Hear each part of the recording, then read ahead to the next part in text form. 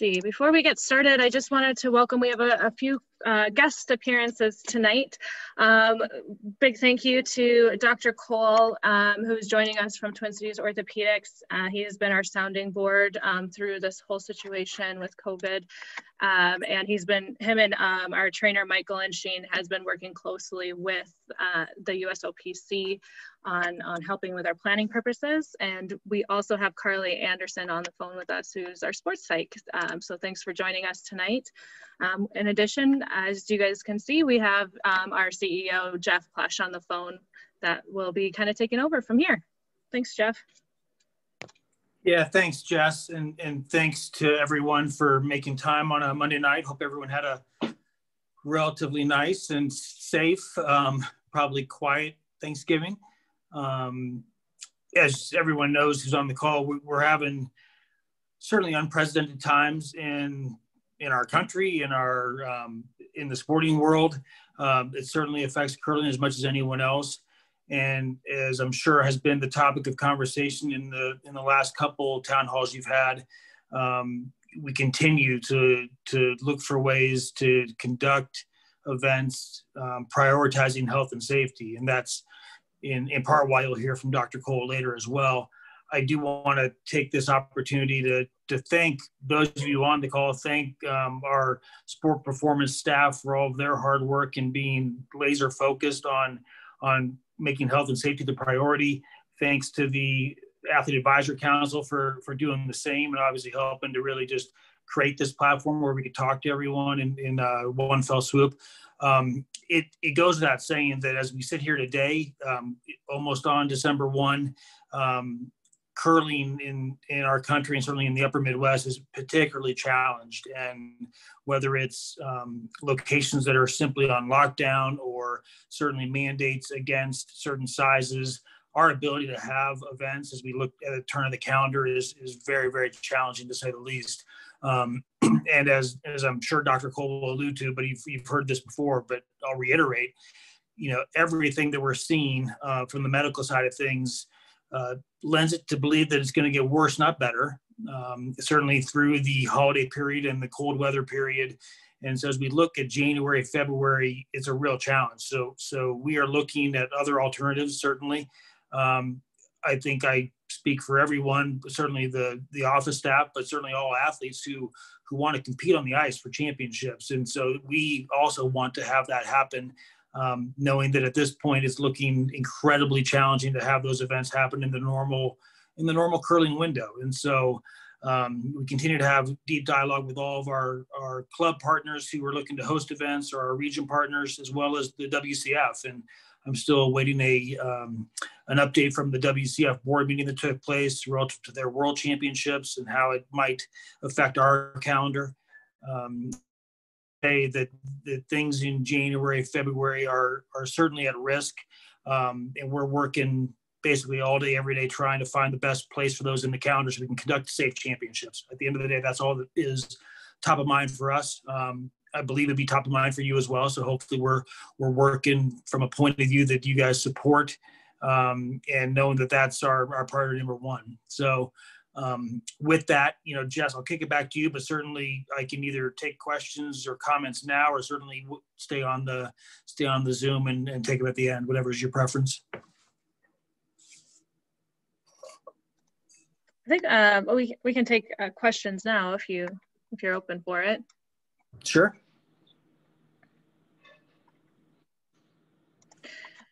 Does anybody have any questions for Jeff at this time?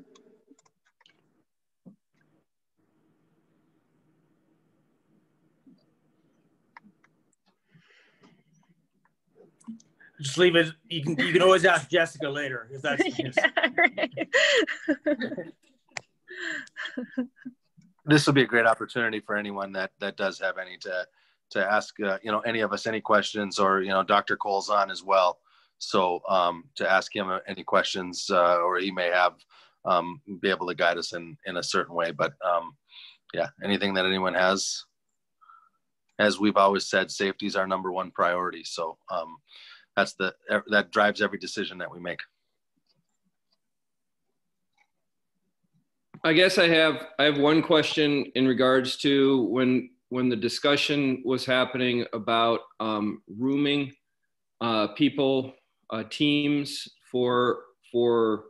and I'm talking specifically about the junior world qualifier, that the discussion was that one. The comment was made about teams having just 2 players in a room, versus the question being, could you have all 4 players, since all 4 players are going to be together anyway? From a cost standpoint of having people in a room for 5 days prior to the event, plus the event, and stuff like that, what would be the difference of 2 people versus the 4 people that are going to be exposing themselves to each other anyway?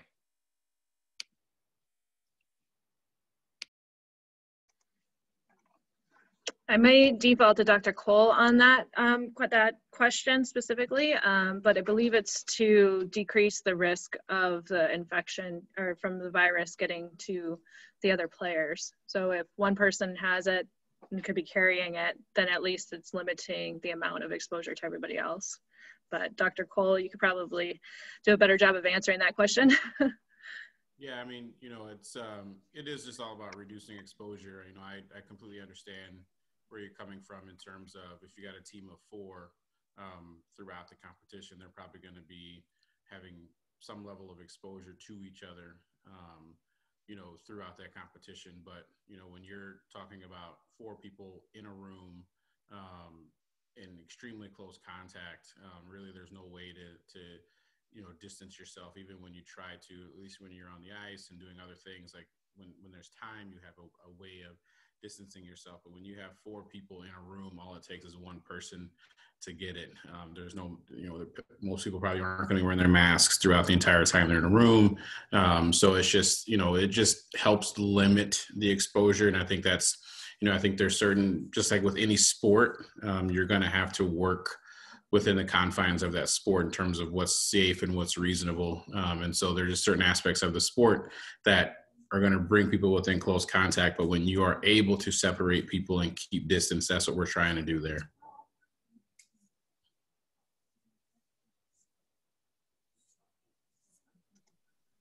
Thanks, Dr. Cole. Any other questions at this point? Yeah, this is Sandra. So you're looking to possibly move it out of the January, February window, right? Is that what you're thinking of right now? Yeah, look, and thanks, Sandra. Yeah. Go ahead. I'm talking mostly about men's and women's national championships, because juniors is already further in the calendar, further down the calendar. So. Yeah, look, I think what we're looking to do is figure out the safest place to find a part of the calendar that can happen. I think, and look, we're talking to all of our constituent partners to try and find the best place where to land. And so we don't have anything definitive yet, but we're certainly looking for, frankly, probably outside of January and February for that matter. I think if we're honest, it's, and look, I'll defer to Dr. Cole on some of this, but everything we're hearing and he has shared with us, you know, it's going to take getting out of people being back indoors too. So it's really, we're not going to see real relief until we get out of the winter months, I believe. And so trying to find potential places in the calendar, find potential venue partners, and to kind of a little bit piggyback on the earlier question, certainly looking for ways to mitigate that cost. We are well aware of the burden that could create for people. And so if there's a pathway to getting to a part of the calendar that maybe we don't need to be as much of a bubble or as much of a quarantine, those are all things we want to try to explore, to try and to create an opportunity to have these events in the safest way possible, cost efficient as possible where we can be, and still have a great quality competition where we can crown a champion. So those are all the factors we're working diligently on. And look, we know that we'll have to make final decisions in the very, very near term here. So we're working full time on finding a home for these.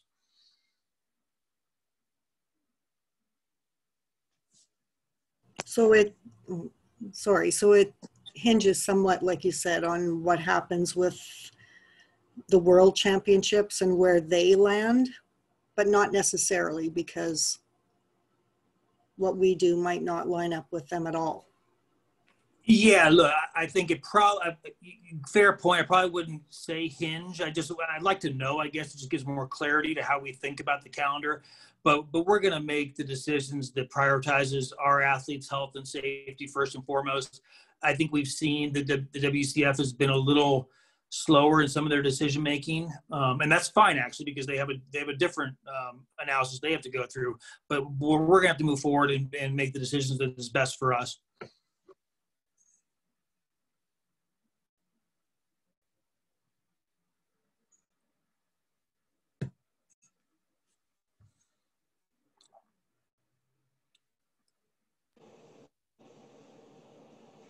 Other questions? Oh, Jeff, can you hear me? This is Yeah, Steph. I can. Yes, Steph.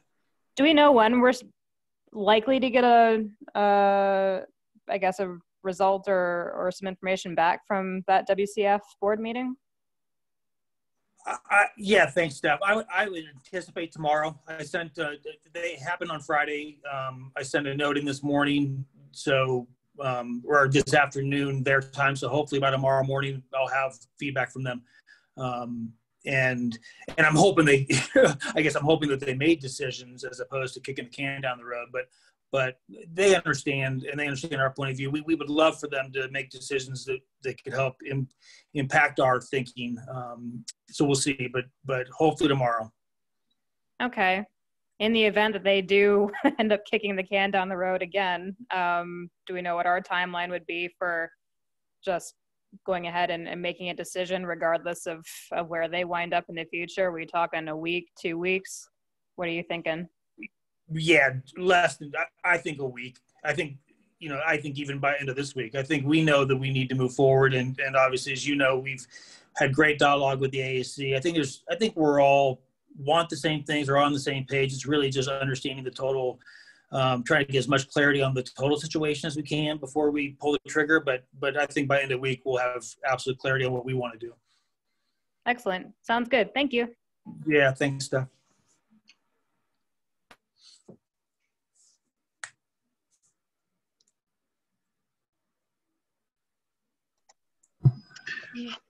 Hey, and this is Mike Graves. Quick question. Is U18 included in that package of decisions that you're trying to make? It doesn't lead to a world event, but I was just wondering if that's included in everything that's going on. Yeah, look, I'll comment real quick on that, and then maybe Jess, you can follow up. But the answer, Mike, is certainly yes. Everything is included in that as we think about, how we could possibly do events safely, and I might as well throw out there now seniors as well, right? So anything that we had in that window has to be reevaluated, looked for a different and better home for it to take place.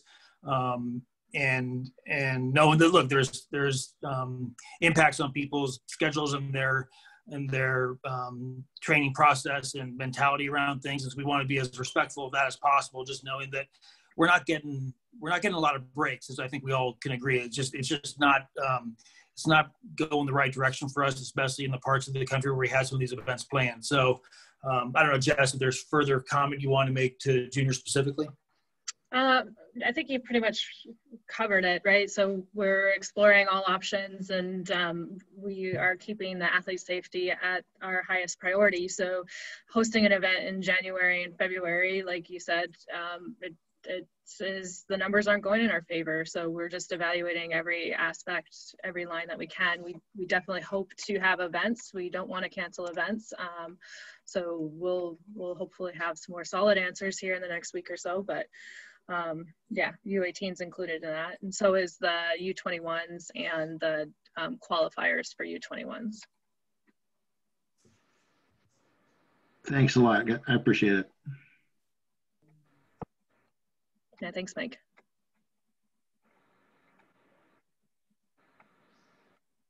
Does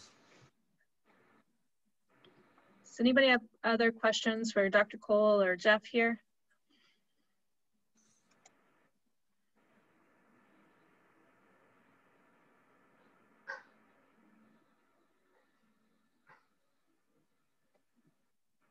Okay. Well, as always, you guys, if you do have questions, feel free to email Phil or myself, and we'd be happy to help you along those lines. Otherwise, we will be hopefully getting some information here in the next couple of weeks, and hope you have a safe next month here. Yeah, thanks to everyone for joining, and thanks especially to Dr. Cole and Dr. Anderson and Mike and Jeff for jumping on. We've got a great team that we're working with, and just trying to make those challenging decisions and keep everybody's safety in mind. So yeah, continue to plug away, and we'll keep everybody posted, and stay tuned to social media and the website as to our next town hall meeting. Thanks, everyone. Have a good night. Thanks, everyone. Guys. Thanks.